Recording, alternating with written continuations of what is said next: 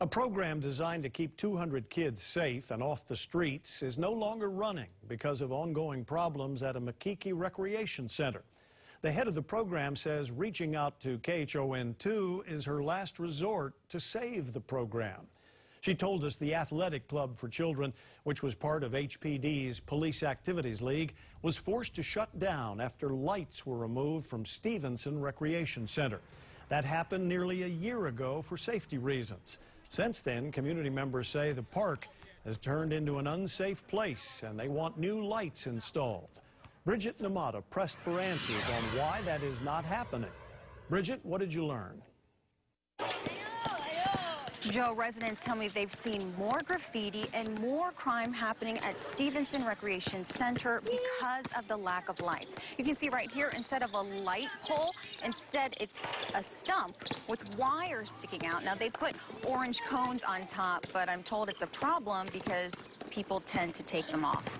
I learned the city and the state share responsibilities for the park. The city tells me the wires are not live, and it's also not their responsibility to reinstall the lights, and that's all the community wants.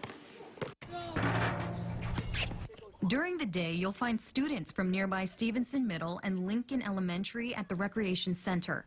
By nightfall, it's a different story. Residents tell me they've seen a lot of unsafe, illegal activity at the park since the lights were taken down in March 2016. Heidi Halimiak runs the Punch Bowl Athletic Club. She tells me over 200 kids participate. But because of the ongoing issues here at Stevenson Recreation Center, this is the first year the club won't be happening.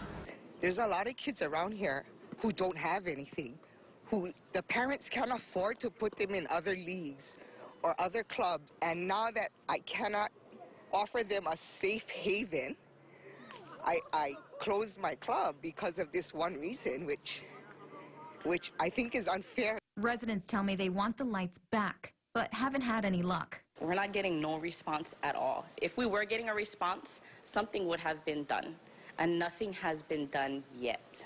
I made some calls and found out the Department of Education owns the rec center, but the city maintains it.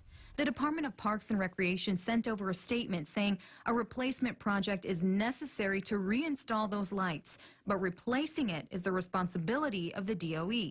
I tried getting someone from the DOE to talk to us on camera, but was told no one was available. A spokesperson told me in an email the DOE is making plans to repair the lights and is waiting for approval to begin, but a specific start date hasn't been set. I want to see the kids to come back. I want to see lights on. I want to see drug activity done. I want to see kids just all around. Those sounds of screaming, yelling, you know, basketballs bouncing, games going. So I checked HPD's crime map for Stevenson Recreation Center and found reported crimes of vandalism, drug and alcohol violations, car theft, and burglary here since November of last year. We'll keep you posted on when the DOE finally reinstalls those lights. Live at Stevenson Recreation Center, Bridget Namata, KHON2 News.